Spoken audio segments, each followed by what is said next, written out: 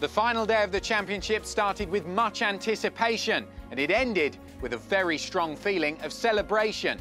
It was the men's final, and the atmosphere was electric from the outset. Would it be a record-breaking 8th Wimbledon title for the 33-year-old Federer, or back-to-back titles for world number 1 Djokovic? The rain came as expected, but there was only a brief pause in play. You could feel the admiration as Djokovic took the first set. Audio signals on the hill doubled. We saw our Novak superfans' heart rate jump sharply in response. After that, it was a compelling back-and-forth contest, with Federer edging the second set and Djokovic eventually taking the title in 4. Centre court rose to its feet in celebration, saluting a great champion. As the final day of the championships draws to a close, we can reflect on what's been another truly inspirational Wimbledon.